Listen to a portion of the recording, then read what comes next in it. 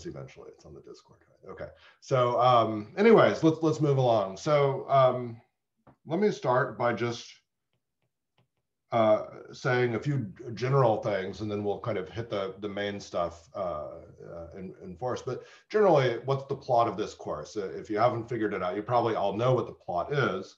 But the basic plot of algebraic geometry is that the geometry of solutions to polynomial equations can be encoded, you know, in at least maybe systems of, to be a little bit vague, commutative rings. And as we'll understand, this is in some sense a kind of circular kind of thinking. So this is kind of point number one. And point number two is that all commutative rings can be interpreted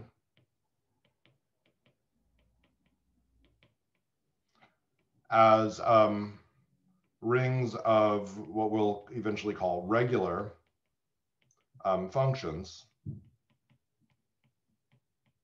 on some very special, actually, topological spaces. So basically, like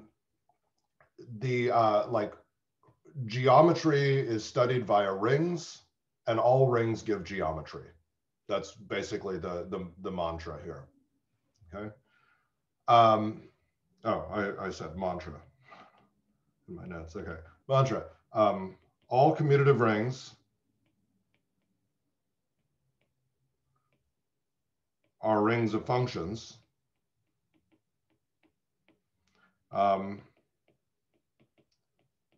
So rings of functions encode geometry.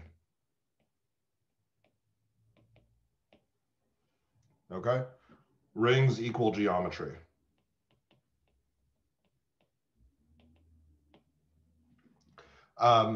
So I mean, you know, I could give some examples, but you know, maybe I'll you know, we've kind of seen a number of kinds of things. You know, probably I'll just say, like, you know, as one example, let's say if M is a smooth manifold.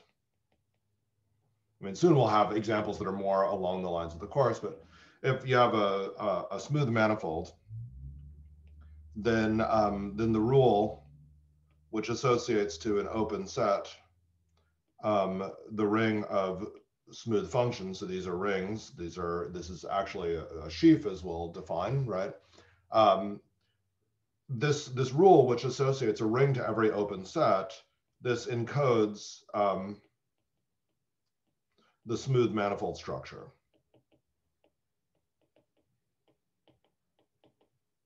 So kind of M as just like a bare topological space, I mean, it's just a topological space. If you want the additional information of a smooth manifold, one way of encoding it is in this rule, which tells you what are your smooth functions, right? And that is, that's a rule which is kind of like captured via some rings. Okay. Now, you know, kind of, we're going to take this mantra very far in some sense. In fact, like, you know, if I'll put example in quotes, we might say X is, let's say, a topological space consisting of a single point. And associated to that, we just have some ring,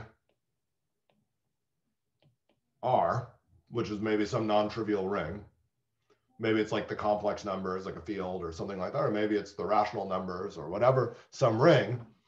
We're going to learn to look at this and not say, like, you know, look, there's only one point, there's no geometry. Instead, we'll say, oh, there's a ring.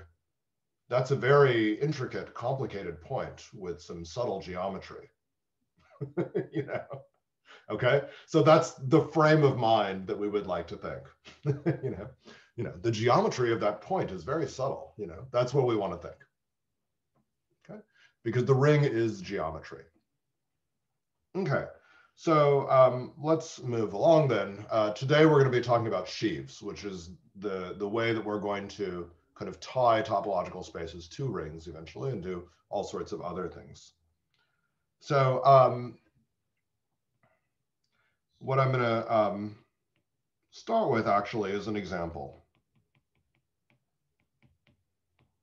So let's have X be a topological space. And suppose we're given a map of topological spaces, a continuous map. We might say that F is an X space. That's simply the statement that we have a map from F to X. Let's say that F is an X space. And we'll define, let me call it S sub pi, to be, well, let me call it like this. S sub pi is going to be, well, it's going to be a rule which takes some open set and associates with that open set the maps from that open set to F, which are kind of going backwards under the map pi, so-called sections. So such that pi S is the identity on U. So if we're kind of drawing this, you know, we imagine here's our space F up here. Here's our space X. Maybe inside of X, we have this little like chunk, which is our U. And S is this map going backwards, which maps S to some piece of F, such that if you do this composition from U back up and then down, you get the identity, which really just says that, you know, if I have a point here, it has to get sent to something kind of in the fiber over that point that gets mapped back down to that point.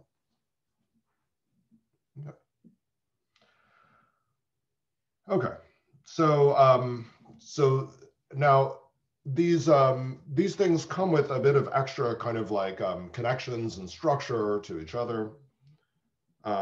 So how does that work? So let's notice that that if V is contained inside of U, then we have a natural map from S pi of U to S pi of V, which is given by taking a function to its restriction. Like if I have a map going backwards that works on all of U, I can restrict it to a smaller set. Get another map like that. So we'll alternately call this thing, you know, restriction sub S pi, or we might just kind of denote it by, you know, a slash with a V.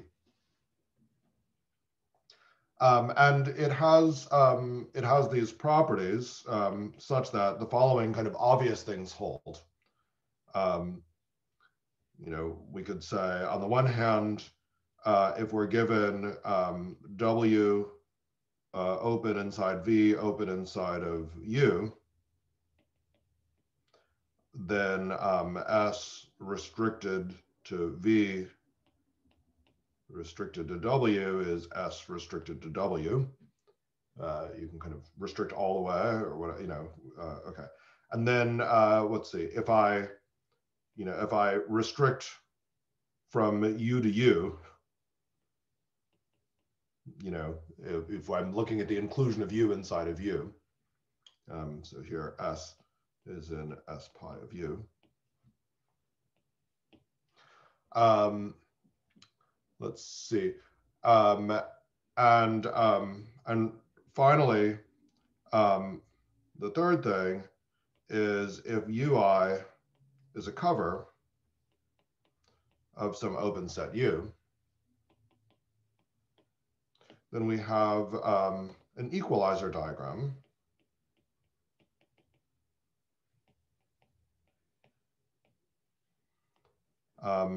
S pi of U mapping to S pi of, whoops, room there, oops.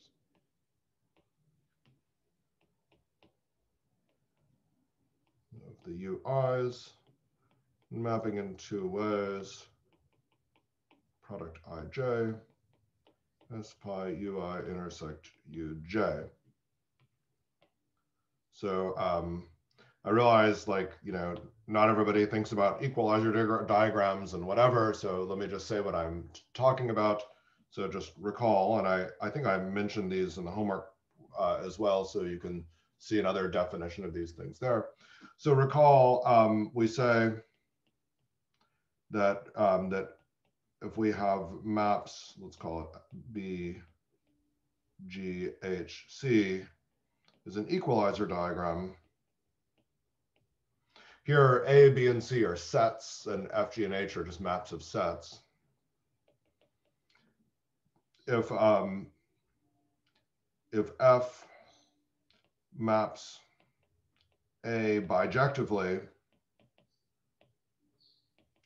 to the set of B and B, such that G of B is H of B. So it's like it's identifying the things that get mapped to the same place in both of those maps. So this diagram, and so let me say what the maps actually are in the diagram that I've drawn over here. This is a just a compact way of writing both of the sheaf axioms is what this is really. So here we have some tuple, let's say some little SIs over I's in our indexing set. And this goes to, let's say in two different ways, some tuple consisting of some Tij's, where in the, let's say in the top map, Tij is Si restricted to Ui intersect Uj. And in the bottom case, Tij is Sj restricted to Ui intersect Uj. So if we think about what this means, we're really saying that that this stuff here, the maps that are defined on. So how do I describe a section that goes from U up to F? Well, one of these things is going to be determined by what it looks like on all of the UIs. So that's kind of the statement that that in this thing here, A is mapping bijectively onto some bit of B, right? So the things in here is like a subset of the product, right? So a given S is determined by the various restrictions to a cover. And it's exactly those tuples in the cover such that if I look at them, if I look on a given Uij and I find that the restriction of Si to Uij is the same as the restriction of Sj to Uij, then that is something that's going to come from one of these. Right? So the injection of this is what we usually call the separatedness condition, and the equalizer part, if you will, is the gluing condition.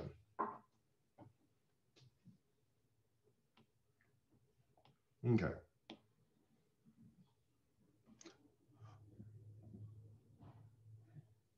So, okay.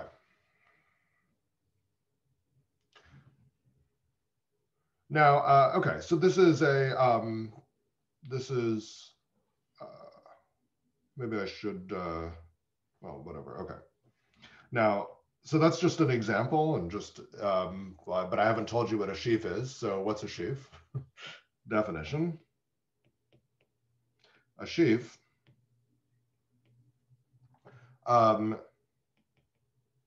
is a functor, well, I don't know, call it F,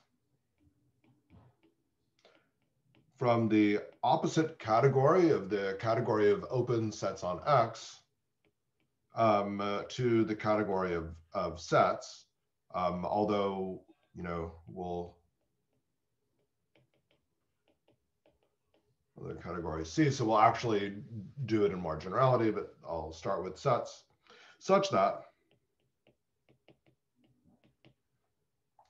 the conditions above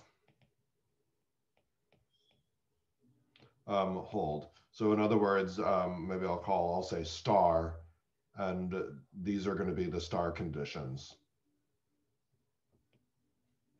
Okay.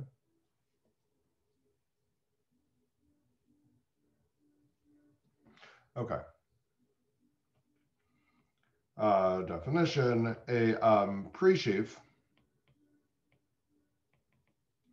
is a functor f like this,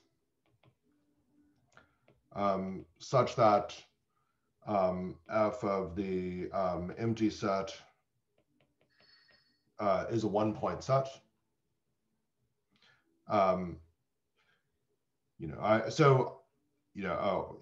Or some C, I should say, and here, in general, such that it's a terminal object. So in general, for a pre-sheaf to a category, we want that to be the terminal object. Although, honestly, it wouldn't hurt anybody if we just dropped that axiom. And didn't distinguish pre-sheaves from functors. I'm just trying to be kind of consistent with Hartshorne here, but it wouldn't hurt anybody if I wasn't. Okay. Definition: a separated pre-sheaf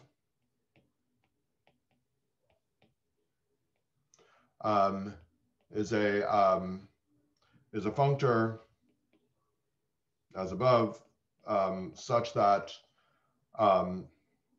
the map f of u to product f of ui is injective for all covers ui of u. So you kind of have the left exact part of that equalizer diagram. And finally, we'll say, and this is really just for today, a geometric sheaf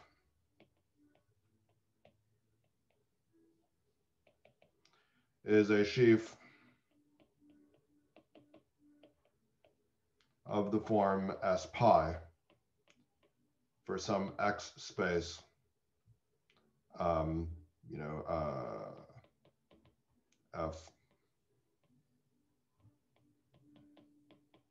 like that.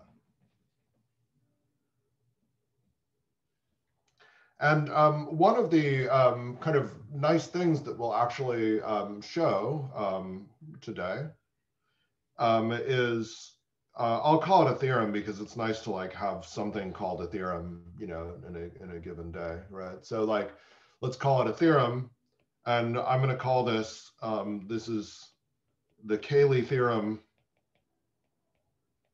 of sheaves, which is actually a horrible name. There's no name for this theorem. Okay, but it's the statement that all sheaves are isomorphic. I haven't told you what isomorphism is yet, to geometric sheaves.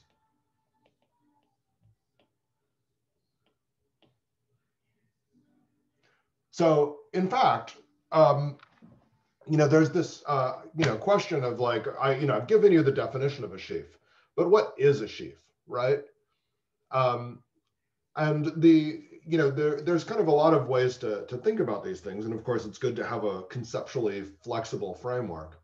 I mean, but when you're talking about groups, somebody says like, how do you think about a group? You think about a group as like a bunch of verbs, a bunch of actions. They do things.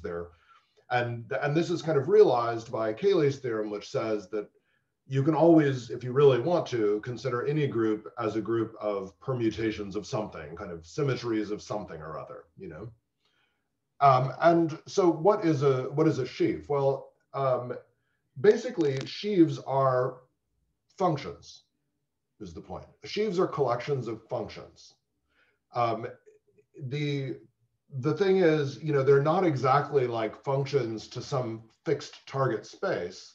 They're functions where the values the functions can take can depend on which point you're evaluating at, So a nice example, and one that's going to feature in some sense into the bonus problem that I'm going to stick on this next thing, is think about the Mobius band on the circle, right? So on the circle. So what is if you think about a Mobius band, right, this interval that twists around as you go, this is a, this thing naturally maps to a circle. Like if I think about it as like, for each point I have an interval and they just kind of twist around, then I can just say, well, kind of where is the kind of center of that interval, and it maps down to a point on the circle, right?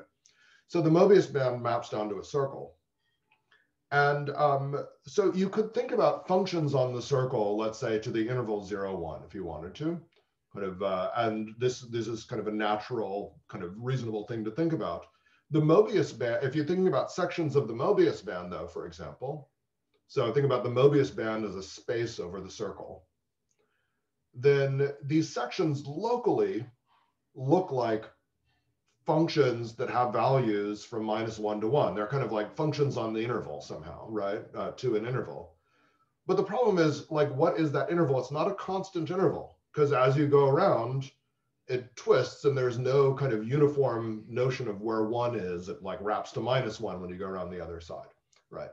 So these are locally things that look like functions to an interval, but they're not like globally like that. They're kind of twisted. There's not like a single space you're all mapping to. And this is how to think about sheaves, I think, right? So what we'll see is that kind of to really like kind of ruin a lot of punchlines, the Mobius band is basically vectors of unit length in the sheaf O-1 on the real projective line. Okay. So it's actually the tautological sheaf on the real projective line, at least the kind of the unit interval of it, right? And so that's, anyway, so that'll be a nice example to look at. But, the point is like all sheaves are sheaves of functions. They are kind of ways of collecting functions, but the functions have different targets. Okay. So anyways, this quote unquote theorem will actually come for free out of the process of sheafification that we'll see. All right, so let me just say, we have kind of like inclusions that basically, so if you have a sheaf, then a sheaf is a special kind of separated pre-sheaf. And a separated pre-sheaf is a certain kind of pre-sheaf. And a pre-sheaf is a certain kind of functor. Now, of course, we, so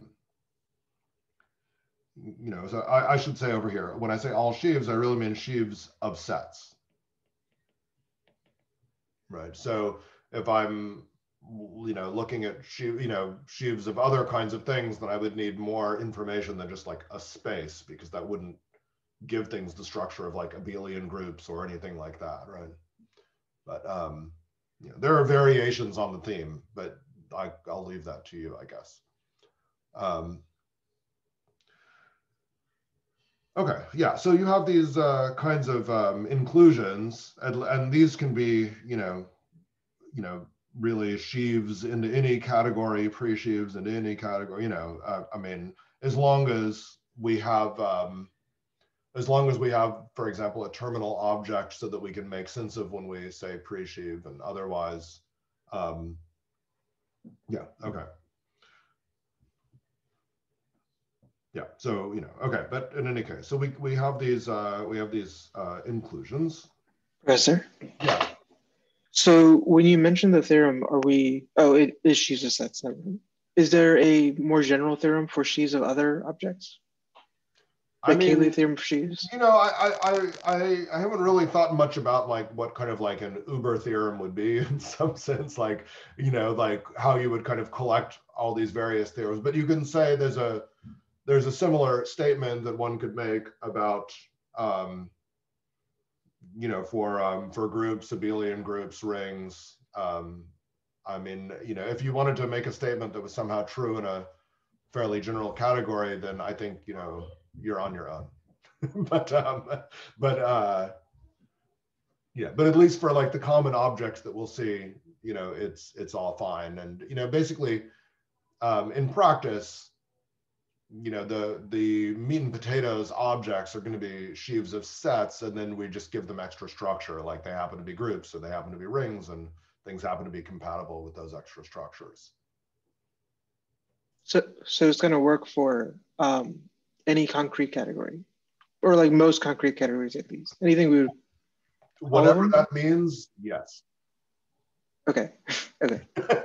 Cool. Okay. So okay. Anyway, so we have these kinds of inclusions, you know, just kind of definitionally. And in particular, you know, if I look at functors, by which I really mean, you know, when I say functors, I mean the category of functors from the open sets on my thing to some category C. That's really what I'm talking about. So this is a category where the morphisms are natural transformations.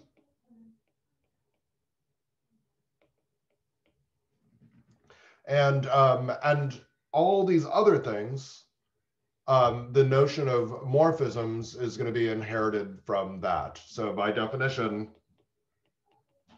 you know, morphisms of, you know, sheaves, separated pre-sheaves, etc. These are all just natural transformations, as above. Okay. So these, you would say that, in other words, these are all full subcategories. The Hom sets are computed in the other place, in the that other place. Okay. So as I said, you know, I want you to have in your mind the cases of interest, which are going to be where C is either sets, abelian groups, or rings, commutative rings. I should say, just to kind of come clean, you know, like in case I forget, this is really like something like, it pains me to say this because I don't want to say this kind of thing, but you know, when I say ring, chances are I mean a commutative ring with unit and associative. You know, I don't like to like always assume, you know, when you're in a conversation, you never know who you're talking to. You want to like, you don't want to like kind of assume that somebody else is thinking of some other kind of ring when you're, you know, it's like, you know, you just talk for a while and then they're like, oh, you mean associative, you know, and then, you know, so we're gonna just try to, in case I forget, I really mean commutative unital associative rings. Okay. So just a little sidebar there. All right, so that's the basic definition of these things, but like, what are we going to do with them? So one very important construction that you have is so if I have some map, let's say f from x to y, a continuous map of topological spaces, then if somebody gives me a yeah, I'll say if somebody gives me a functor on y, then I can get a functor on x. So when I say like functor on x, really what I mean is like the category of functors from the opposite category of open sets to sets or to C, depending on whatever C might be at the time. So fun on X really means functor open sets opposite to C, for example. Okay, I'll just abbreviate that. Fun. So this thing is called F upper P. And then there's F lower P that goes in the opposite way, or kind of the correct way, if you will. So let me define these things. These are not exactly in Hartshorne in this way. Maybe they're somewhere in Hartshorne, I'm not sure. So these are like, you would call these the pre-sheaf direct image and the pre-sheaf inverse image maps. So definition, FP of some functor, if I evaluate it on U, this is the taking the inverse image on U. And you can, and then with the kind of natural restriction maps. Right, so you can see if like V is contained inside U, then F of inverse of V is inside F inverse of U, and there's a natural restriction map, and these give you functors like that. F upper P of F of some U. Well, this is a little bit trickier because if you look at F of U, the image of some open set, it doesn't have to be open, and so you then take a limit over all the open sets containing the image, and that's the definition. So this is the limit over V that contain F of U. This is a direct limit as you restrict more and more, and the open sets get smaller of the F of V.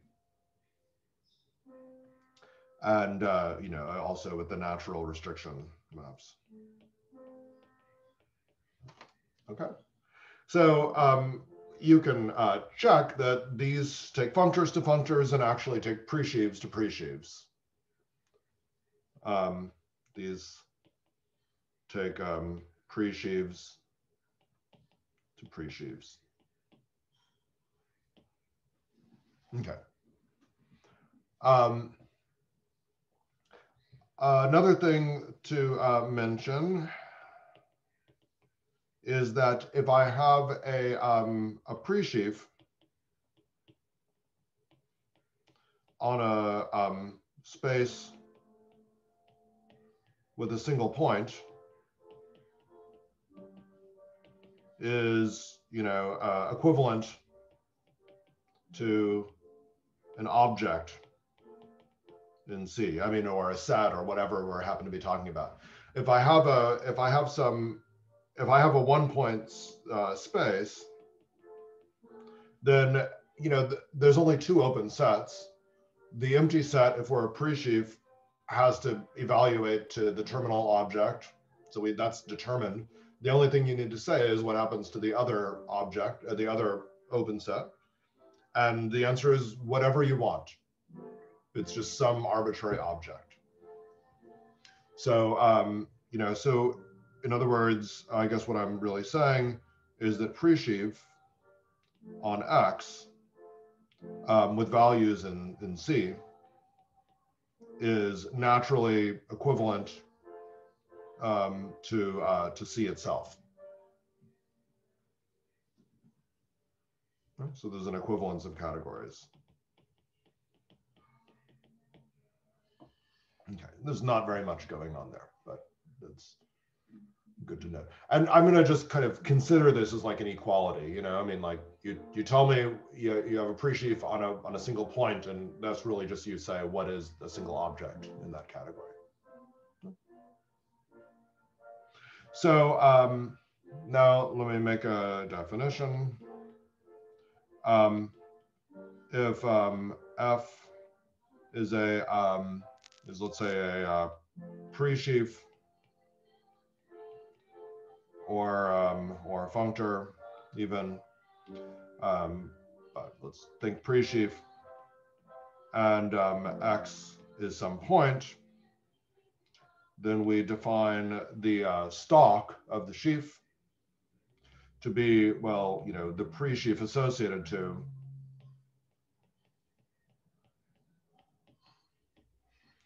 I'll call it I x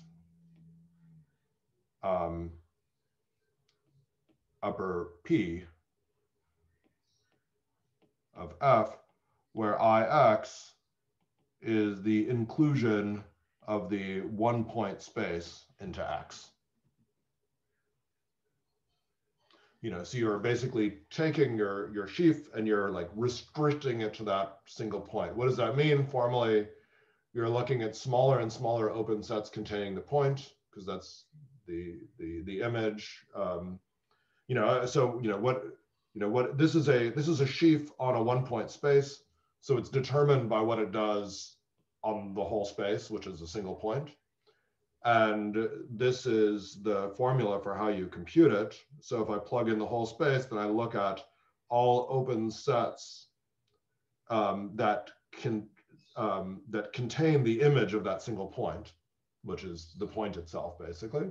So I look at the limit over all open sets containing X of F on that open set, and that is the concrete definition. So i.e. Fx is the limit over the V containing X of F of V. Professor? Yeah. Is this how we define a sub pre-sheaf for any subset? Well, I mean, so this is not what we will call eventually a sub pre-sheaf, but it's a pre-sheaf associated to a subset, right, of X, right? So if you give me any subset of, or any subspace of my topological space, then this gives me this pre-sheaf pullback thing gives me a way of like kind of restricting my sheaf to that. Maybe I'm not answering your question. I'm not sure. I made a mistake in my question, but okay. to clarify a little bit more, if you took just some subset and then asked for all the open subset of that, if you consider the subspace topology, and then define the object corresponding to that thing via this method, would that then be a pre-sheaf on that thing? Or maybe if it was a sheaf originally, would it be a sheaf later? Okay, so if you we'll definitely I guess answer some of that. I mean, so I guess what I'm saying is this thing. So I mentioned this thing takes pre-sheaves to pre-sheaves, both of these things. So if you have a pre-sheaf on X, and then you use this upper P thing via some inclusion of something inside of X to kind of restrict it to some subspace, then you'll get a pre-sheaf on that subspace in this way. You won't get a sheaf if you started with one necessarily.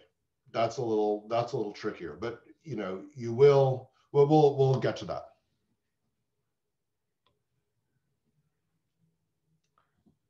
Okay, so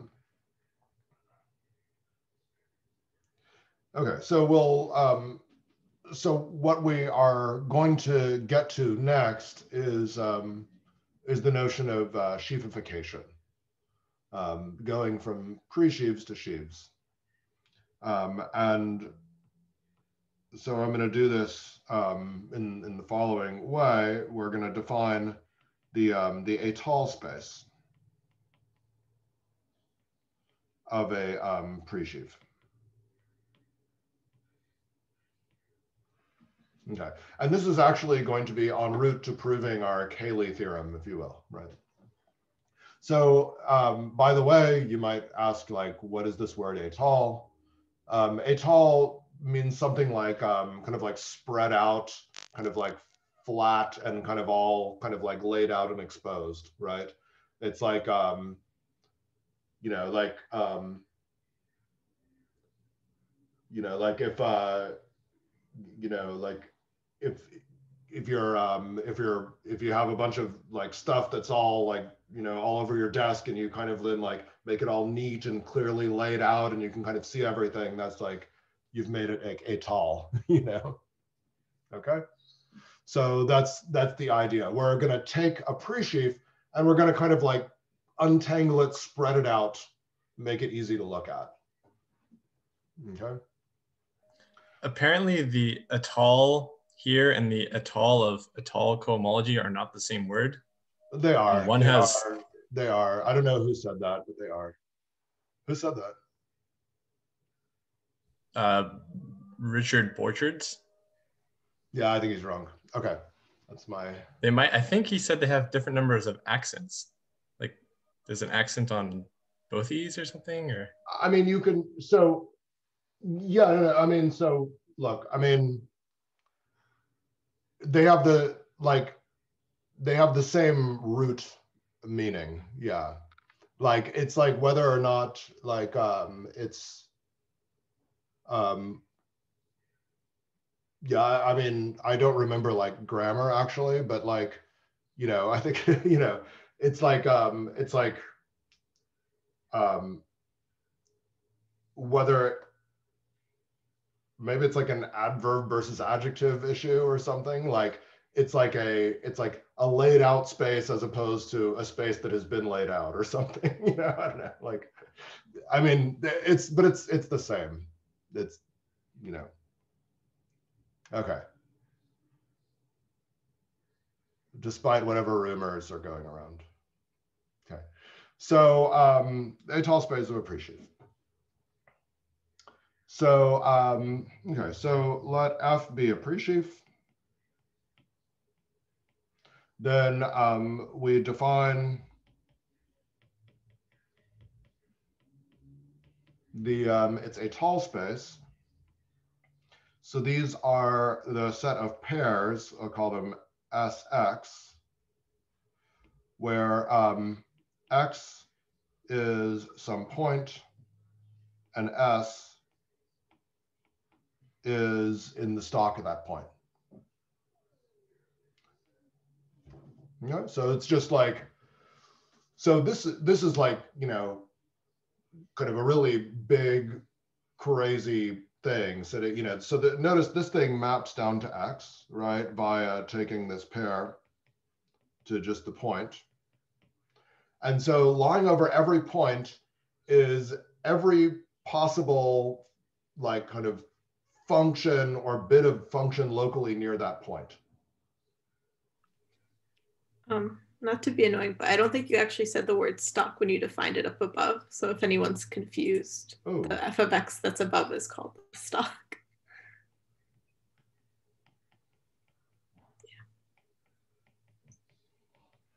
Thank you. And the elements of the stocks are called germs.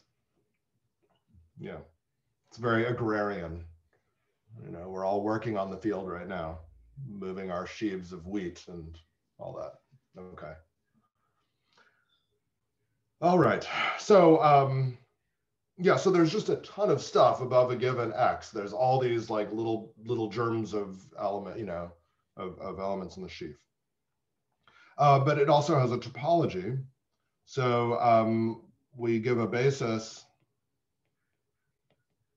for the topology. It might actually just be,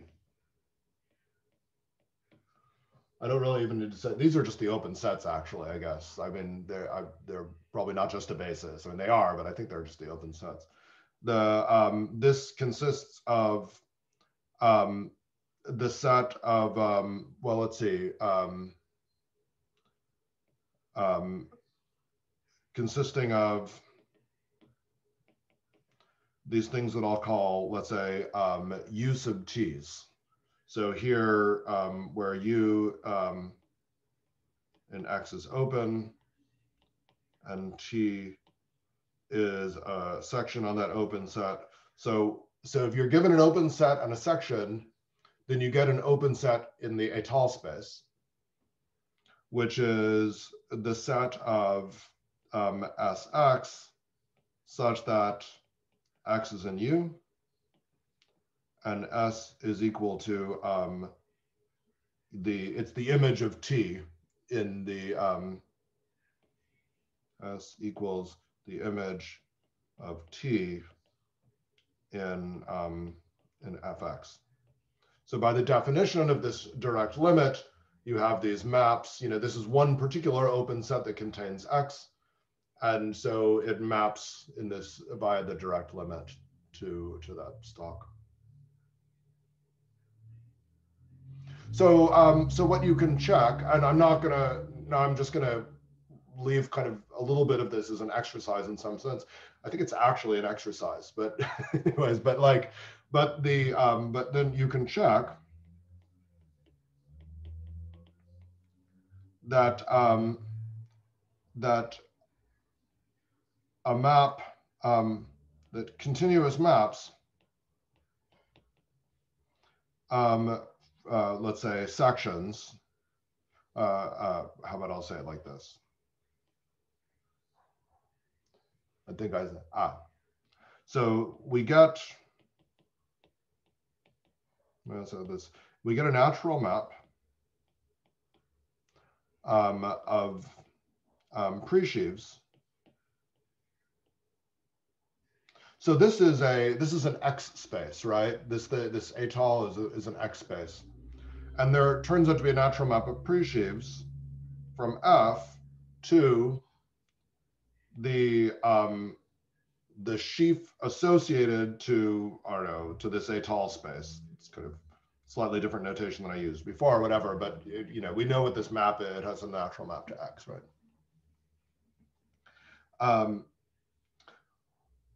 Right. So really, I mean, you know, if I'm on some open set U, right? So what is this saying? You know, for example, F of U is going to map to sections to this atoll space on U, and if I have some particular T inside of here,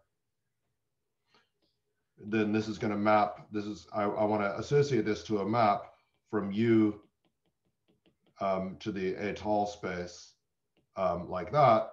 And how does it work? It's going to take X to the point X, and then I see I need like some actual notation. So I'm going to call it T sub X, but now let me, you know, so let me just make this notation. So because, you know, so as I was saying, because this thing is this limit over these open sets, if we're given some T inside of F of V, where X is inside of V, then the image of T in Fx will be denoted Tx. And we call that the germ of T at X.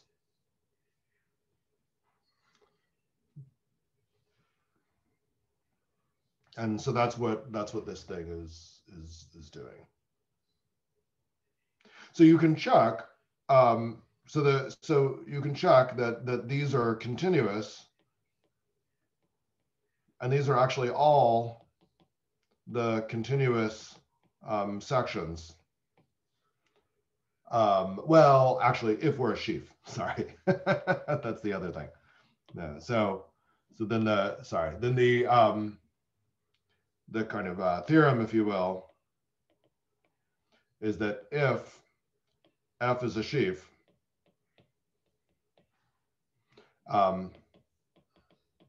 this is bijective.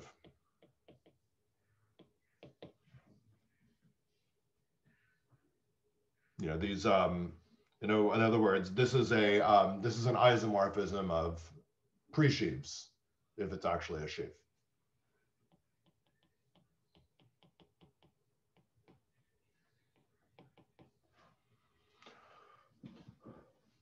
Okay.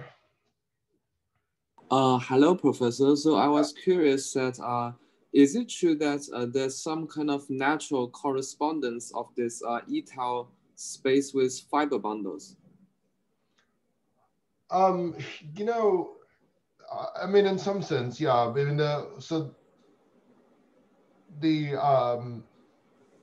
I mean, it's actually a bit like a covering map in the sense that it's a local homeomorphism, right? Because like if you well, yeah, that's right, I guess. I mean, is it now? I mean, yeah, I mean, I guess, I mean, if you look at this open set U sub t. Okay. This open set U sub t actually is homeomorphic to U. Okay. And I guess like, yeah, I think that I think that what you'll find is that, yes, no, that's right. So every point upstairs has an open neighborhood such that the restriction of that map to that open neighborhood is a homeomorphism onto its image. So that's usually what we think of as a covering space map. Okay, I see. Thank you.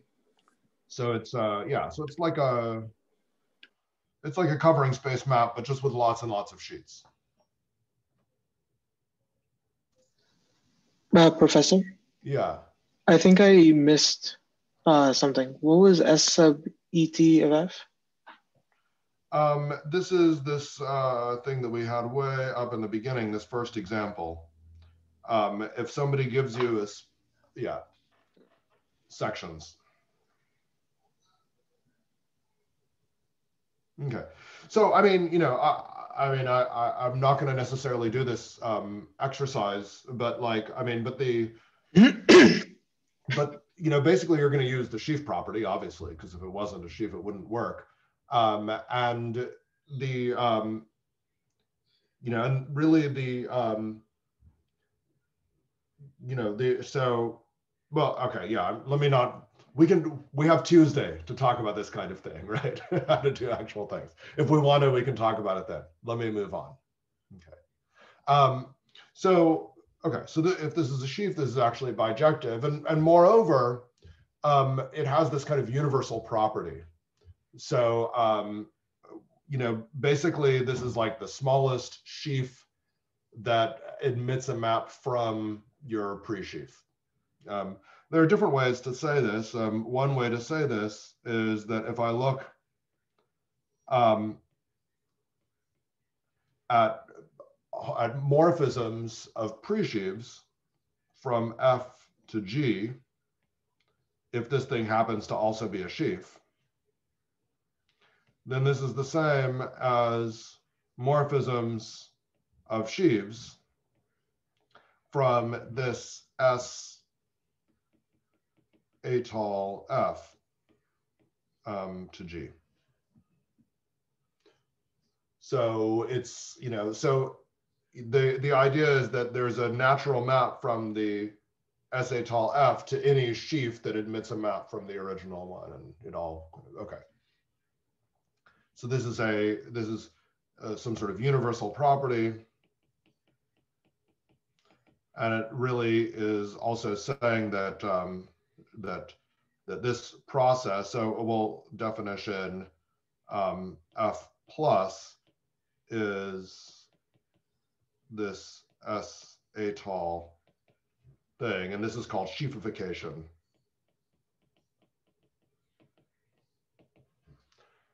And what we're saying is that sheafification is left adjoint to the forgetful functor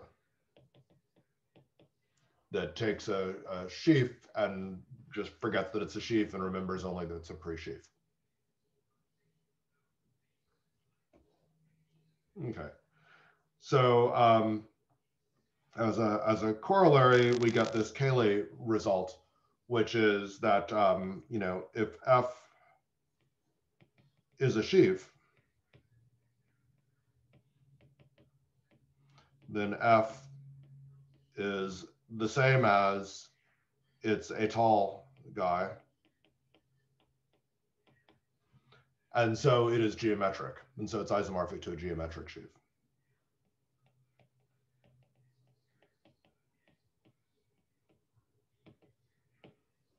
Okay. So now we have just a few more things. Oh, we have more than a few more things. Okay, well, let's see how we do. Okay. So let me mention that that we care mostly about sheaves and not so much about pre-sheaves. On the other hand, you have to really often use pre-sheaves to understand sheaves. You know, kind of just like, you know, if somebody is like presenting to you, like trying to describe a group or some field or something like that, they might like say like, oh, okay, here's a ring and you just take fraction field of that, you know, or here's a bunch of generators and then you have to add in a bunch of inverses and stuff, you know. They might give you a monoid and say, look at the group, you know. Just in that same way, the things that naturally come to you, I mean, you care about the sheaf, but the things that naturally come to you are sheafifications of various pre-sheaves. You know, the pre-sheaves come first in the description because it's just a more convenient way to describe things.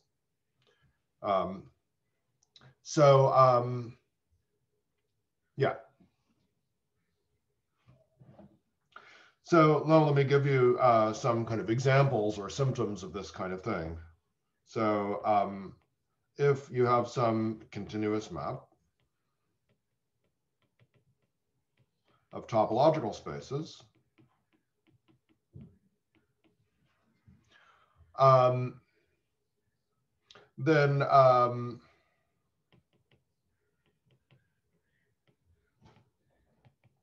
then we get these maps, which we call, again, the direct image, this time sheaves on X to sheaves on Y, and inverse image, sheaves on Y, sheaves on X.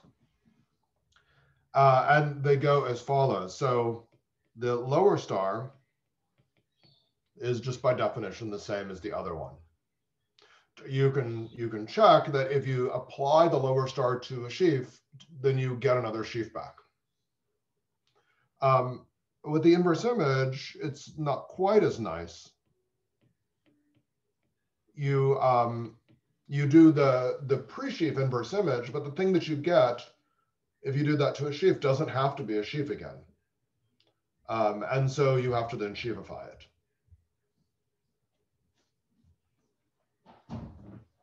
Okay.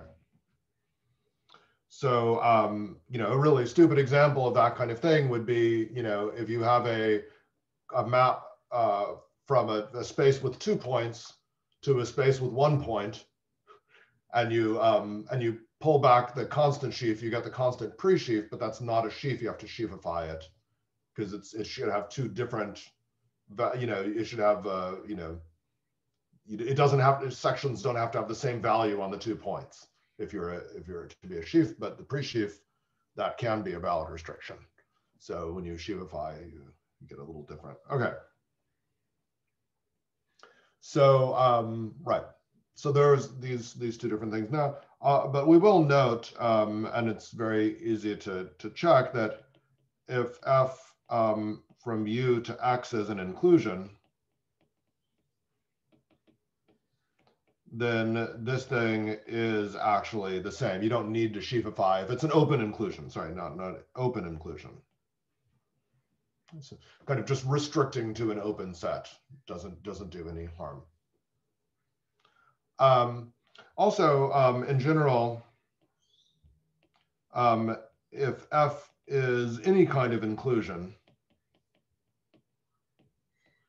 then we use the notation, instead of F inverse of some sheaf, we'll often just say F restricted to Z, right? And when we're restricting to an open set, this is really honest, and it really, there's no extra kind of subtlety involved. Okay. let's see. So similarly, let's see, we can talk about kind of the basic kind of bits of like homological algebra that we would want, doing things like injections, surjections, co-kernels, quotients, images, all that kind of stuff. And these are a little bit different depending on whether you're talking about pre-sheaves and sheaves. So it's useful to keep track of that. So if I have a map from here to there of pre-sheaves, then you know, then we say F is injective or maybe surjective if for all U the corresponding maps are either injective or surjective.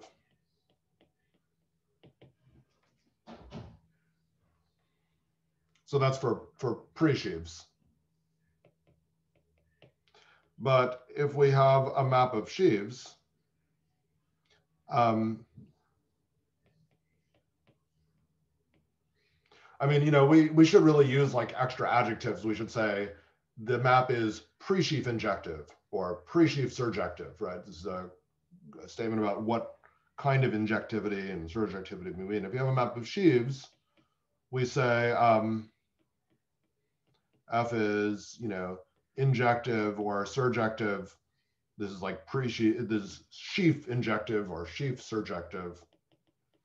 If Fx from Fx to Gf, if the induced maps on stocks are injective or surjective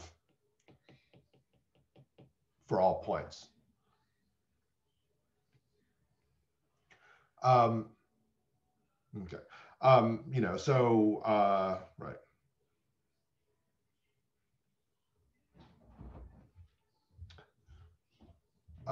Let's see. I can't read what I wrote in my notes. I'm sorry, 1 second.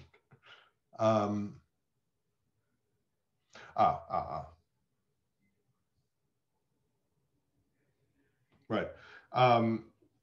A useful case for our category C is the case of abelian groups. So if C is a abelian group, then we talk about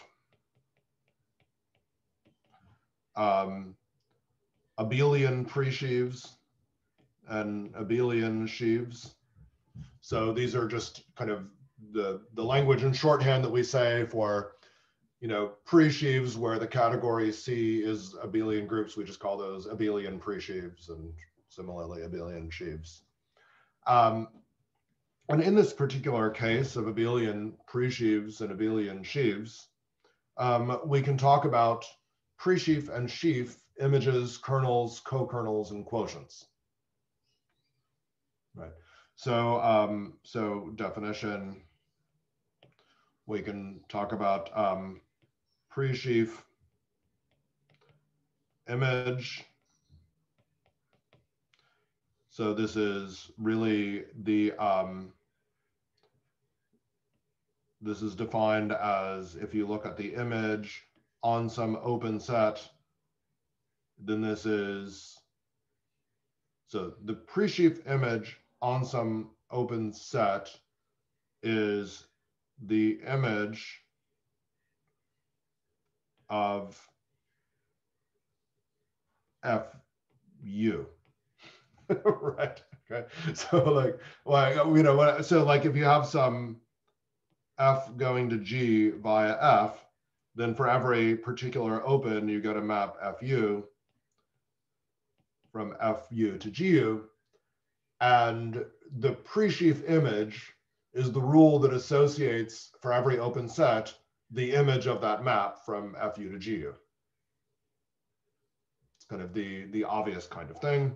Similarly, pre-sheaf kernel. So I don't know, call it pre-image and then pre-kernel of F on U is the kernel of that corresponding, map on each individual open set. And similarly, pre-sheaf co-kernel, just in the same way, just assigning on every open set the co-kernel. And as a special case of a co-kernel, you can look at the pre-sheaf quotient. So if we have F sitting inside of G, an inclusion of abelian pre-sheaves, by which I mean F of U is a sub of G of U for each U, then I can look at the pre-sheaf quotient, the pre-quote of like G mod F. And, just in the same way. Okay, so these are all things that we can do. And so these are all kind of, straightforward constructions, but they don't quite work uniformly well for sheaves. So, and so similarly, definition, the sheaf image, kernel, co-kernel, quotient, in all these cases, is the sheafification of the pre-sheaf image, kernel, co-kernel, quotient. So, how do you take an image? You like on every open set, you look at what the image is, that gives you a pre-sheaf, and then you sheafify it. And I'll just remark that the pre-sheaf kernel and the sheaf kernel are the same for sheaves. Like for the kernel one, you don't actually have to sheafify it if you're looking at a map between sheaves. But all the other ones you might have to.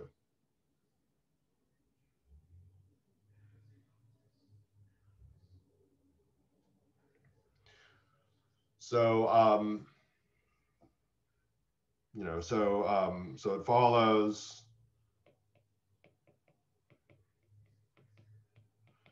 in either category, abelian pre-sheaves or abelian sheaves, we can make sense of exact sequences, like 0 goes to A, goes to B, goes to C, of either pre-sheaves or sheaves, by saying, what does it mean to be exact? That F is the kernel of this map G, and that G is the co-kernel of the map F. And in either case, you have like the thing that you would want, which is that if you look at the quotient of B mod the image of F, then this is isomorphic to C. The kind of this first isomorphism theorem works. It works in these two different categories for kind of two different reasons, but kind of the same kind of the same stuff works. Okay, so we have to be a little bit careful eventually is when we talk about exact sequences of abelian pre-sheaves and abelian sheaves, we have to be careful to know whether we're talking about exact in the sense of pre-sheaves or exact in the sense of sheaves, because images and kernels mean different things in those different contexts. The answer will be that we'll pretty much always mean sheaves, but it's important to notice that the obvious definition of all these things is the pre-sheaf definition, and that's the correct definition for almost none of them. Right? You always have to sheafify, and that adds an extra twist to the game. Okay, so remarkably, I just got to the end of my notes,